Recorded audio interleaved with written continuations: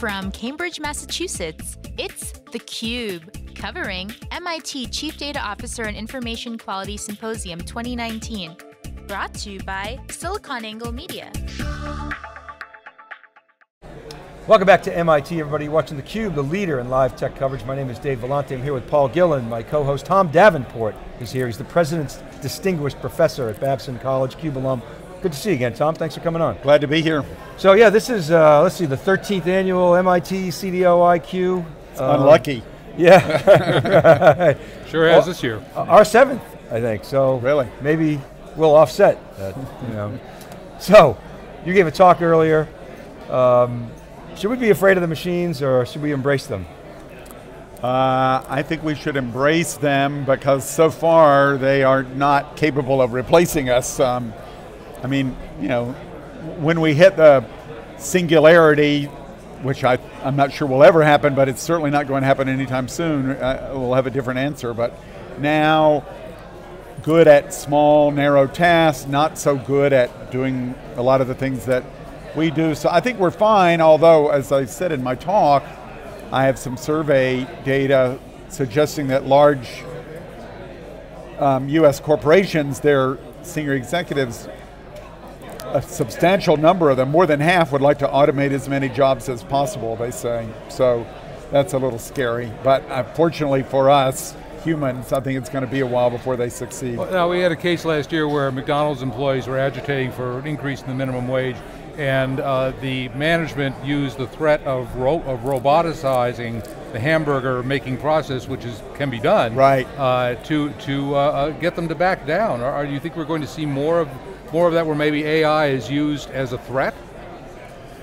Well, I haven't heard too many other examples. I think for those highly structured, you know, relatively low-level tasks, it's quite possible, particularly if we do end up raising the minimum wage beyond a point where it's economical to pay humans to do the work. But I would like to think that, you know, if we gave humans the opportunity, they could do more than they're doing now in many cases. And one of the things I was saying is that I think companies are generally, there's some exceptions, but most companies are not starting to retrain their workers.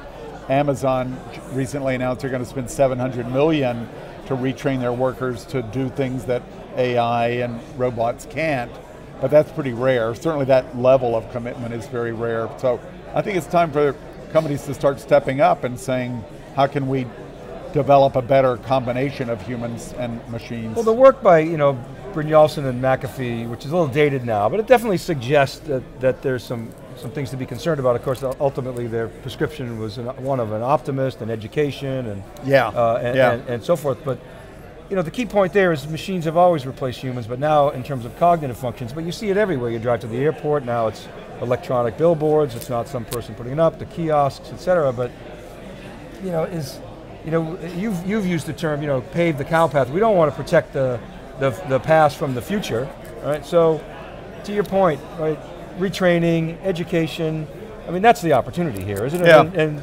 the potential is enormous.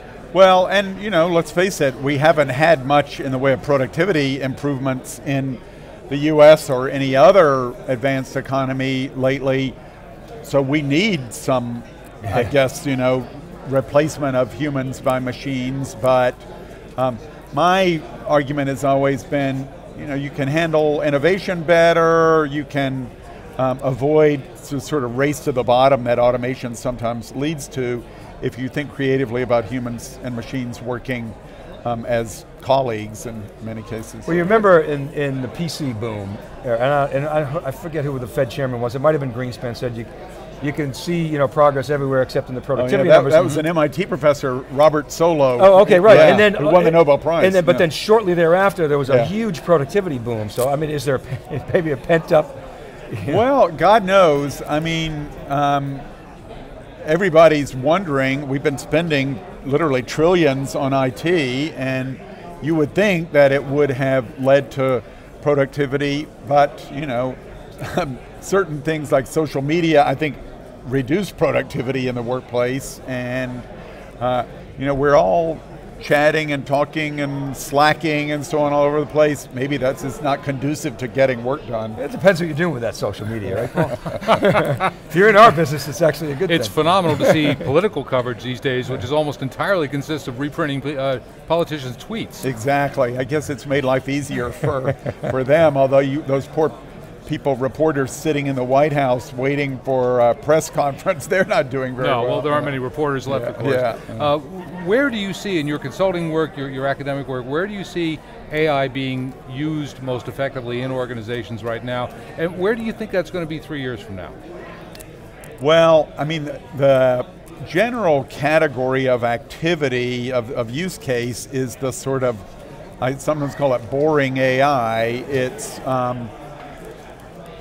data integration, one thing that's being discussed a lot at this conference. It's connecting your invoices to your contracts to see, did we actually get the stuff that we contracted for? It's doing a little bit better job of identifying fraud and doing it faster. So all of those things are quite feasible, they're just not that exciting. What we're not seeing are curing cancer, creating fully autonomous vehicles, the really aggressive moonshots that we've been trying for a while, just haven't succeeded at. What if we kind of expand AI as kind of the rubric for all this new cool stuff that's coming out? So considering all these new techs, whether AI, blockchain, new security approaches, when do you think that machines will be able to make better diagnoses than doctors? Well, I think, in a very narrow sense, in some cases they can do it now, but the thing is, first of all, take a radiologist, which is one of the doctors I think most at risk from this, because they don't typically meet with patients and they spend a lot of time looking at images. It turns out that the lab experiments that say, these are better than human radiologists, the AI, tend to be very narrow, and what one lab does is different from another lab, so it just is going to take a very long time to make it into production deployment in the physician's office. We'll probably have to have some regulatory approval of it, so the lab research is great, it's just getting it into day-to-day reality is the problem. Okay, so staying in this context of digital, as a sort of an umbrella topic, do you think large retail stores will largely disappear? Some sectors more than others for things that you don't need to touch and feel and so on before you order them. Certainly, even that obviously is happening more and more in online commerce. What people are saying will disappear next is the human at the point of sale, and we've been talking about that for a while in grocery, not achieved so much yet in the US. Amazon Go is a really interesting experiment where every time I go in there, I try to shoplift, but it seems to be able to prevent me. It took a while. Now they have 12 stores. It's not huge yet, but I think if you're in one of those jobs that a substantial chunk of it is automatable, then you really want to start looking around thinking, what else can I do to add value to these machines? Do you think traditional banks will lose control of the payment system? No, I don't, because the fintechs that you see thus far keep getting bought by traditional banks. So my guess is that people will want that certainty. And the funny thing about blockchain, we say in principle it's more secure because it's spread across a lot of different ledgers, but people keep hacking into Bitcoin, so it makes you wonder. I think blockchain is going to take longer than we thought as well. So, in my latest book, which is called The AI Advantage, I start out talking about Amara's Law, this guy Roy Amara, who was a futurist, not nearly as well known as Moore's Law, but it said, for every new technology, we tend to overestimate its impact in the short run and underestimate its impact in the long run. Yeah. And so I think AI will end up doing great things, we may have sort of tuned it out by the time it actually happens. And they, oh yeah, we finally have autonomous vehicles. We've been talking about it for 50 years. All right, last one. So one of the Democratic candidates, one of the 75 Democratic candidates last night mentioned the chief manufacturing officer. I saw that. Do you see that automation will actually swing the pendulum and bring back manufacturing to the US?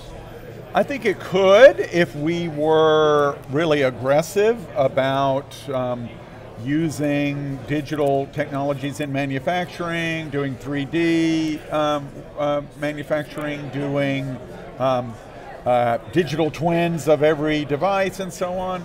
But we are not being as aggressive as we ought to be, and manufacturing companies have been kind of slow and I think somewhat delinquent in embracing these things, so they're going to, I think, lose the ability to compete. We'd have to really go at it in a big way to bring it all back. We've got an election coming up. There was a lot of concern following the last election about the potential of AI, chatbots, Twitter chatbots, deep fakes, technologies that obscure or alter reality. Are you worried about what's coming in the next year in that capacity? No, that could never happen, Paul. We could never see anything like that. No. Deep fakes I'm quite worried about. We don't seem to, I know there's some organizations working on how we would certify an image as being real, but we're not there yet. My guess is certainly by the time the election happens, we're going to have all sorts of political candidates saying things that they never really said through deep fakes and image manipulation. Scary. What do you think about the call to break up big tech? What's your position on that? I think that it's a self-inflicted wound. We just saw, for example, that the automobile manufacturers decided to get together, even though the federal government isn't asking for better mileage, they said, we'll do it. We'll work with you in California and the states that are more advanced. If big tech had said, we're going to work together to develop standards of ethical behavior and privacy and data and so on, they could have prevented some of this. Unless they change their attitude really quickly, I've seen some of it. Salesforce people are talking about the need for data standards, data protection standards. Unless they change quickly, I think they're going to get legislation imposed and maybe get broken up. Would take a while, depends on the next administration, but they're not being smart about it. You look at, I'm sure you see a lot of demos of advanced AI type technology. Over the last year, what has really impressed you? I think the biggest advances have clearly been in image recognition. I was looking the other day at, the big problem with that is you need a lot of labeled data. It's one of the reasons why Google was able to identify cat photos on the internet is we had a lot of labeled cat images in the ImageNet open source database. But the ability to start generating images to do synthetic labeled data, I think could really make a big difference in how rapidly image recognition works. What do you mean synthetic? I'm sorry, what do you mean synthetic? Where we would actually create, we wouldn't have to have somebody going around taking pictures of cats. We'd create a bunch of different cat photos, label them as cat photos, have variations in them. Unless we have a lot of variation in images, that's one of the reasons why we can't use autonomous vehicles yet, because images differ in the rain and the snow and so on. We're going to have synthetic snow, synthetic rain to identify those images, so the GPU chip still realizes that's a pedestrian walking across there, even though it's kind of fuzzed up. Right now, just a little bit of variation in the image can throw off the recognition altogether. All right, Tom, hey, thanks so much for coming to theCUBE. It's great to see you. We got to go. My pleasure. And, thanks for having me. Always good to catch you. You're welcome. All right, keep it right there, everybody. We'll be back from MIT CDOIQ in Cambridge, Massachusetts. Dave Vellante with Paul Gillin. You're watching theCUBE.